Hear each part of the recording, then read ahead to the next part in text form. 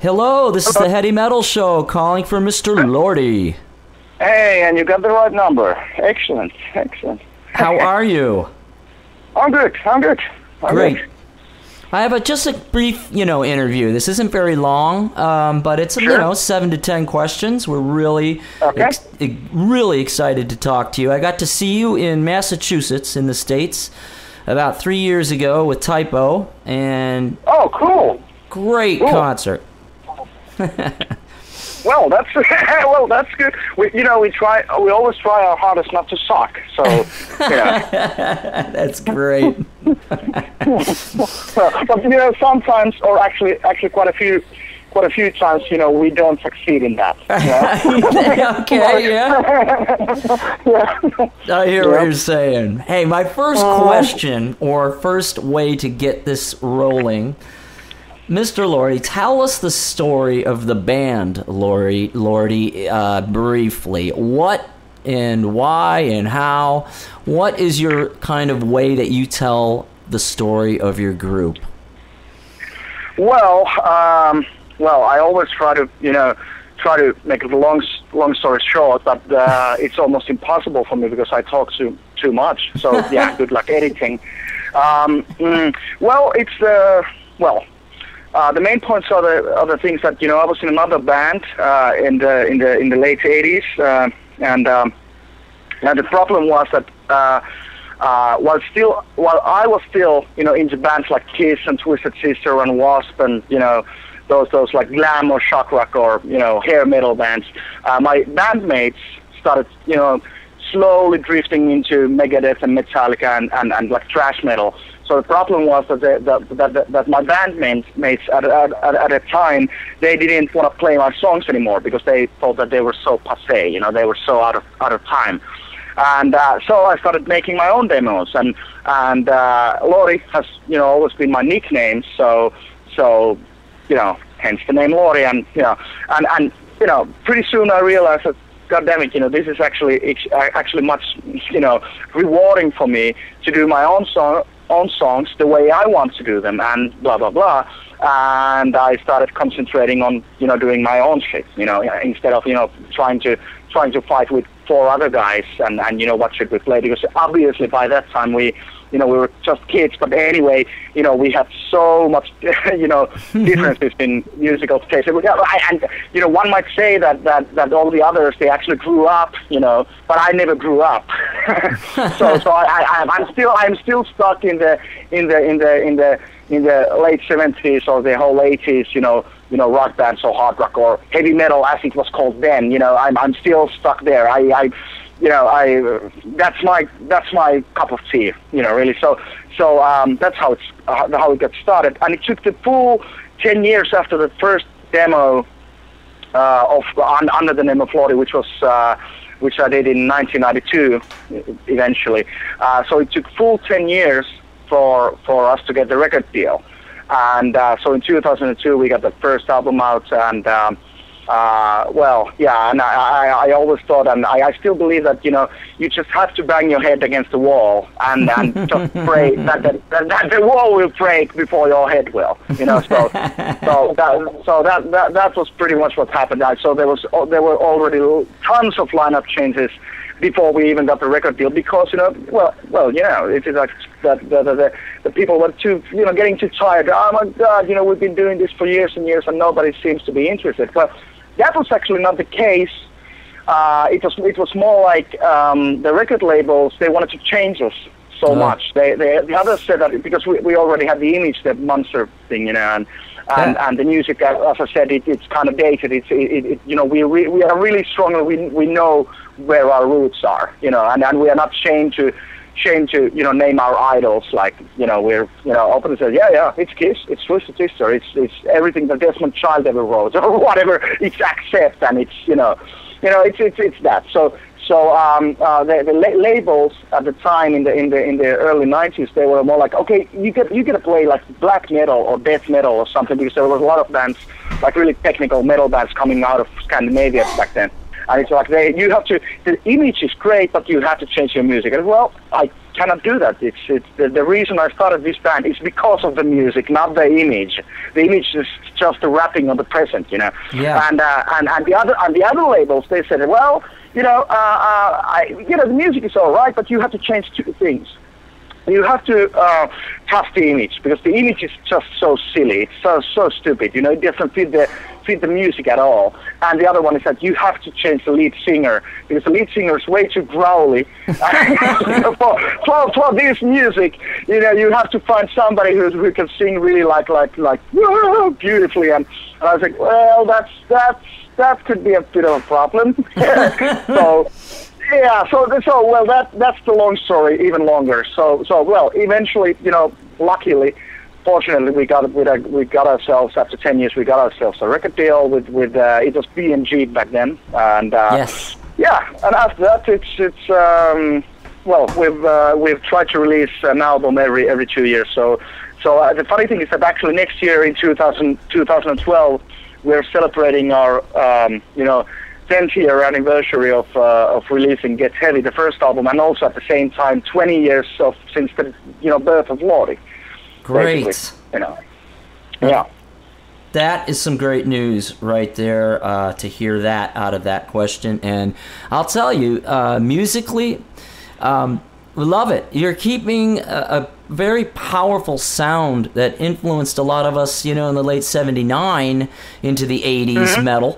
And they can say that till they're blue in the face, but your stick-to-itiveness of keeping yourselves sounding like yourselves, which gives us a great Euro kind of, it's sort of like Accept in a way, but it's sort of, you can tell it's like you, and I've been a fan of that style for as far as I can look back. So musically, we were really enjoying Babes for Breakfast last night. We were listening to that, and cool. Awesome. Can you tell us anything about that? And is that your last actual audio release right now? Oh, about Babes. Well, that is well, as you know yourself really well, you shouldn't go. You shouldn't leave the studio before you really actually believe that you have achieved a product that is better than the last one. Because otherwise, what's the point in that? Well, when you come out of the studio and you said, yeah, this is not as good as the previous one, but yeah. So this is Babes is something that we try to. We always try to polish the diamond, so to speak. We try to find a way and find the right producer who could crank out some who could polish our diamond really, and being a really 80s orientated band and really like strong melodies and simple hooks and all that shit. Of course, Michael Wagner was a really obvious choice, and unfortunately he agreed to do that, because he doesn't he doesn't take all the offers he gets. He like chooses like I'll do that. He has to love the band, and fortunately, well, of course, it wasn't. In hindsight, it wasn't that big of a surprise that he took us, because, well, except for Kiss and Twisted Sister, he has pretty much produced all of my favorite bands ever. So it was easy, and so we went to Nashville. It was the first time we ever recorded abroad from Finland, and we went to Nashville. We were there for 3 months. And it was a great experience, and we noticed something also that when you go away from your home, when you have an ocean between your home and the actual studio work environment, it helps in a way that you don't have to worry about bills, you don't have to worry about making it to the supermarket to buy groceries, and you don't have to worry about feeding the pets. You don't have to worry about any of that shit. You are just there to work, and it was a really fucking cool, really nice experience for us, and of course the ways of working with between the Finnish producers in general and Michael, it was like night and day. And I can tell you that Michael's way of producing was it suited us perfectly, way better than the Finnish producers, and. And we knew already when we were writing the songs, we knew that, okay, because we knew that we want to write like a party album. We want to write like a really 80s kind of popish, awesome. Big sing along, album. That's what we want to do, because for some reason we always seem to have this pattern, which is not thought of. It just comes naturally. We don't think about it, but it seems to be that we have this pattern that first we release a rock album, and then the second one right after that is like a horror, more well, in Lordi category, it's more serious album. And then once again, the third album would be, more rock album, and the fourth would be more serious album. So this was once again a rock album, but now we are trying our hardest, not only suck, but we are trying our hardest not to suck, but also trying for the next one. We're trying to find something in between, that we wouldn't go too serious or too dark on the next one, because it's a pattern that really, it annoys me, and it annoys everybody in the band, that for some reason it seems to be like that. That after a rock album, we always do this just a little bit more serious album. So yeah, and after Babes, and we have already talked about this with the label and with Michael too. That this actually will be the first time that we'll continue with the same producer, because I think we found our match. Great. He's the guy for us, definitely. Yeah. So that's the short version of the long version, of Babes for Breakfast. Yeah, but I love it. The only thing that I'm really I'm not that really happy about the not the album actual album, but the thing that it kind of got stumbled somehow. It didn't get the recognition that we felt that it should have gotten. The media exposure wasn't that big that we hoped and thought it would be. So even though we got really great, we got really great critics, for the album, really great reviews. Of course, we got really bad ones too, but those are just idiots. They don't know what they're talking about. but basically, it's just it's just a little shame. Like, hey, come on, that's a shame. But that's Babes. Do you think it's the industry changing? A little bit there. Oh God, yeah. It's the industry changing, and as you know yourself really well, the whole music business is changing so rapidly and so fast, and the labels and the bands and it's really hard to keep up with the new pace and everything. It's funny. I just heard this. The Finnish labels, they had. Record companies, they had this like a survey about and this is only in Finland, which is a really small country, only 5 million people, and they had this survey that how could they keep up with the consumers, who want to listen to music. And the problem is that nowadays, the kids are not actually buying the albums. You could actually be somebody who, if you're if you're like 13 or 14 and you're in a classroom and you actually own a real CD, bought CD, that makes you a nerd, and that makes you somebody that people will start pick up on you, because that is something like that is not cool to have. It's not cool. So they actually nowadays they are they are like what is the word, like they are changing hard drives, hard disks, amongst them. That's how they got introduced to new music and new songs, and they don't know anything about the album. As a whole, they only know about the songs, and they are not even interested in following one or two artists and focusing on artists. They are just following that one song of one band and then like 100 others, and it only lasts for 2 or 3 weeks, and then it's like I'm bored with this song, and not even interested in hearing any other songs from the artist, and that is scary shit, isn't it? Yes. It's like, oh my God. So yeah, and it's because like Finland has always been somewhat famous, about because we play metal. You could hear metal in mainstream radio, at noon. It's always been like that. You could hear like Children of Bodom, right, like 11:30 a.m. on the radio, on the national radio, and it's like we don't have that that strong that category, thinking. So whatever is popular and whatever people want to hear, they will play it, and the next song could be whatever. It could be like I Can Tina from from the 70s or whatever, and the next song could be, like I said, Children of Bodom or whatever. It could be Metallica, it could be Slipknot, But now it is starting to change. It already has changed. It's like their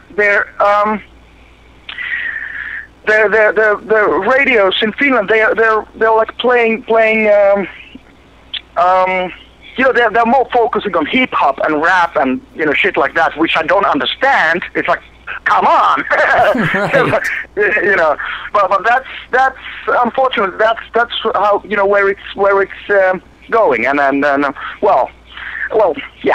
Yeah. So of course there are no more so many forums and channels for artists or bands or this kind of music to come out. It's the fans and the people are still there because you can see them at the gigs and at the shows and at the festivals. Yeah. But still, I mean, finding new fans, it's like almost like an impossible job because it's like how if the kids are not interested in finding new bands and finding new music, what can you do? If they don't want to buy the albums, how can you make the keep the ball rolling? Yeah. It's kind of hard, isn't it? Oh, it's definitely hard. I know exactly what you're talking about. Yeah. It's interesting. It creates a love for your art, and I think that you guys have that as well. But it's your living, and you get a little nervous about, where's the paycheck going to come from if things are changing quickly. Exactly. Yeah. But you guys love it. You can tell. Yeah. Well, you have to love it. I mean, of course, there are a lot of people who are just doing it for keeping the food on the table and so on. But fortunately, I have to knock on wood, not there yet. Still enjoying it, enjoying a lot of it. And it's like for me personally, Lordi is something that because I don't consider myself as a musician first. I'm more like an artist, even though I hate the word, because an artist, the word, it actually for me, the stereotype is that I have to wear a beret and drink red wine and grow funny mustache and not take a shower in 10 days or whatever. That be like a bohemian, which I'm not at all. But but still, this whole band for me personally is something that. It allows me to do everything that I think I can do well. I paint the album covers. I do all the merchandise designs. I do everything. Everything you see in Lordi, and like 80% of the songs you hear are from my head, from my sick head. Yep. But your sick head. My sick head. Yeah. But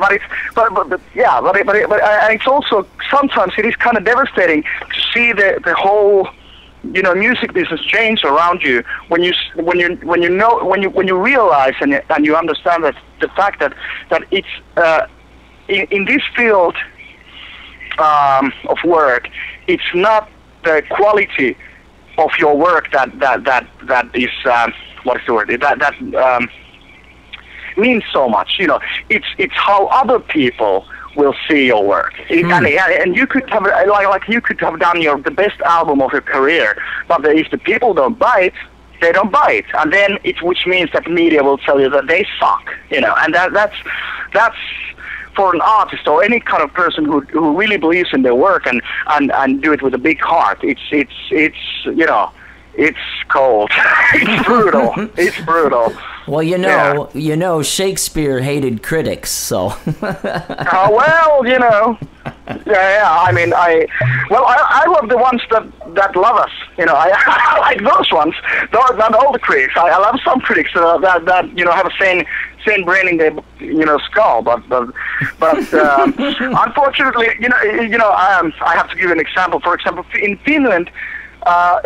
With critics, there's this one really weird problem when they want, when they can kind of like how should I put this?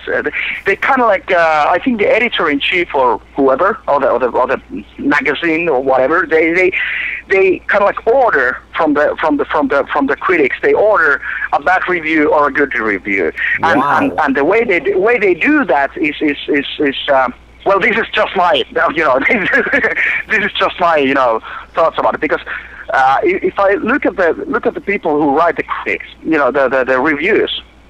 In many cases, there are people who are reviewing, for example, our albums, who are actually big fans of black metal, death metal, really technical like stuff, which is like so far from us. And I mean, it would be the same thing that if I would be put to review a hip hop album, which of course, because it's so far away from Kiss and Twisted Sister and things that I believe in, are good in music. It's so far away from those. Of course it sucks. Of course I give 0 points. It's like no stars for you guys. This is like you gotta listen to Destroyer. That's where you wanna go. And this is not what is this shit? I don't understand it. So in Finland, unfortunately, in some cases there are the critics are actually are reviewing the music that they already hate. As a starting point, and that is so fucked up. That is like so wrong. And of course, the normal kids, when they read the magazines and read the reviews, they don't know that. They just think that, hey, this guy also reviewed Slayer album, and this guy reviewed this and that. So they actually might think that this guy knows something. Well, he might know about something about his artsy-fartsy, whatever, John Zorn kind of music, but probably he doesn't know anything about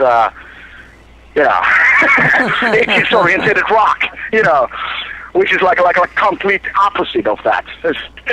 Yeah. So I hear you. Well, yeah.